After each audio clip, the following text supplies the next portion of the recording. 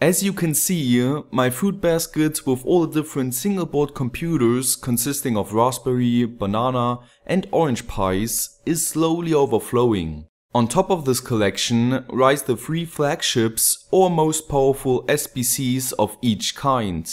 The Raspberry Pi 2, the Banana Pi Mark II and the Orange Pi… wait, damn it, get your packaging right. The Orange Pi 2. And in this video, I will do the ultimate comparison and determine a winner for this battle of processing power. Let's get started.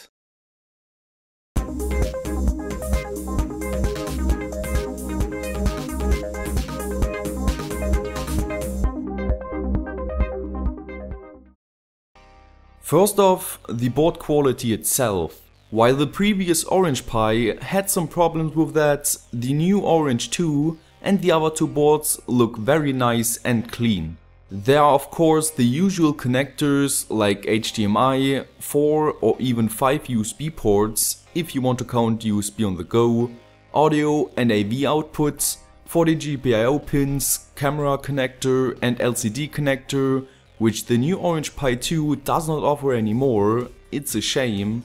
And even though my Maker 5-inch LCD has the same pin configuration as the LCD connector of the Banana 2, the driver does not support it. I guess they do not offer third-party support and want to promote their own product. Lastly, we have the power input as a micro USB port for the Raspberry and this DC jack for the other 2. We could also use the USB on the go port for the power inputs, but then not all USB ports work because the ICs are not powered properly. There also exists a power button for the Banana and Orange, which is connected to a power management IC, which also allows the Banana to be powered by lithium-ion or lithium polymer batteries, and yes, it can charge them as well. Those 2 outsiders also throw in some neat extras like an infrared receiver, a small microphone and Wi-Fi, which works flawlessly with Raspbian and the Android OS out of the box. The heart of the boards is their system on a chip, which uses a CPU with a clock speed of 4 × 900 MHz, 1 GHz and 1.6 GHz. So the Orange Pi 2 should offer the most processing power, right? In order to test this a bit further, I firstly set up my professional test equipment, installed Raspbian on all the microSD cards of the boards and installed the Sysbench application once the operation system was booted. The CPU benchmark creates a defined constant load for 1, 2, 3 or the 4 cores. I wrote down the total time it took each CPU to complete the task and created a bar graph with the results. Since lower is better, it seems like the H3 of the Orange Pi 2 dominated the fields, but the A31S of the Banana is the winner with a 4-core load. Moving on to the RAM. While the Raspberry uses 1 GB of LPDDR2, the other 2 use 1 GB of DDR3, which is clearly noticeable with the faster write and read speeds they offer. To compare the GPU capabilities, I installed Android and used the Antutu benchmark to find out that the Banana has a slight advantage against the Orange. The Broadcom 4 GPU of the Raspberry on the other hand didn't need such a live test. There are plenty of sources which claim that it is the weakest.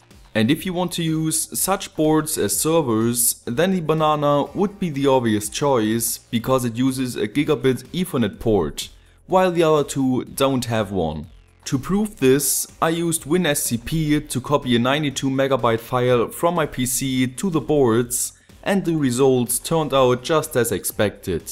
I also tried to play back 4K footage, which the Orange 2 had no problems with, but the Banana stuttered quite a bit. If we break down the hardware aspects, then I can say that the Orange offers the best for a price of only $30 US. The Banana hardware is still great for a price of $50 and the Raspberry is just an okay for the price of $42. But it is not all about the hardware. The Raspberry offers a great Linux-based software, which I think is great for electronics projects, especially because of the Wiring Pi library. After installing it, I can use the GPIOs of the board in a similar way like an Arduino. The Banana developers ported this library quite well and it functions without any problems, but the Orange actually just pretends to have it installed while no commands work at all. They just stole the software from the LeMaker Banana Pi team, and they did not a decent job of hiding it. All in all, the Orange Raspbian is very glitchy and the Android image they offer comes in Chinese and without a Play Store. In conclusion, they should probably hire more than one guy to develop the software.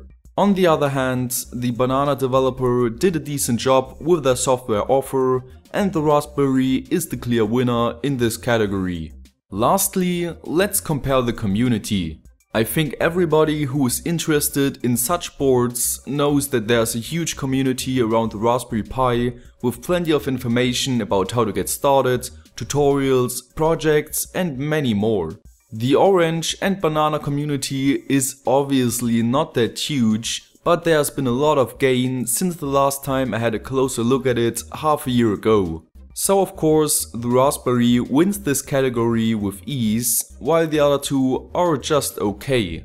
These were my opinions. What board you would like to get basically depends on what you want to do with it. You can find all the links to the boards in the description below, and if you use those you support my channel, which would be awesome. Don't forget to like, share and subscribe.